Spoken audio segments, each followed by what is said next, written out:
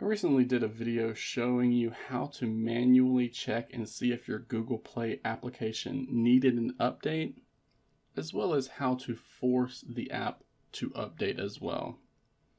Now, this is a little bit different than how Android updates regular apps, and it is set up in a way that can be quite confusing for some people.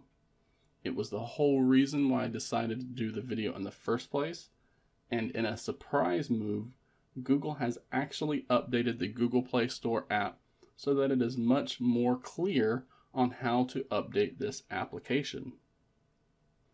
Now, the change isn't very big, but since I had recently just published a video on the topic, I thought it would be a good idea to talk about this new change too. Since the process is mostly the same, we will need to open up the Google Play Store application and then dive into the settings area. So just like before, we're going to tap on the About section, which will drop down this area, and then check the Play Store version. So previously, we needed to tap on this whole option, and the Google Play Store application would check Google servers, see if there was an update to be installed. If there was not, then we would get this message telling us that the application is already up to date.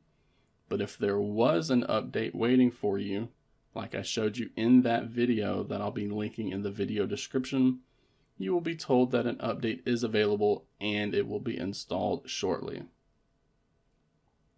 As you can see, Google seems to be testing a more prominent update button that is right there. Not only can we tap the Learn More option to go to a help page, but we also have an actual button that we can tap to attempt to update our Google Play Store app. You can see it makes more sense to tap in a button that says update rather than just tap the Play Store version like it was set up before. And overall, the process is going to be exactly the same. When we press this update button, it's going to check Google servers to find out if there is a newer version that is available for your device. If there is, it will be downloaded and installed right then. If not, again, you'll be told that you are already up to date with the Google Play Store app. Now, this new change seems to be currently in testing by Google, as not everyone is able to see this option. I can see this on the Google Pixel 6 right here, but I know many people who are not seeing this on their device right now. So use the comments section below.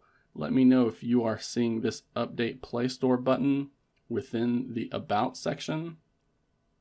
And go ahead and let me know which phone and Android version you're running as well. Since Google may be testing this change only for Android 12, or maybe testing it only for Pixel devices, let me know if you're seeing this Update Play Store button on your device.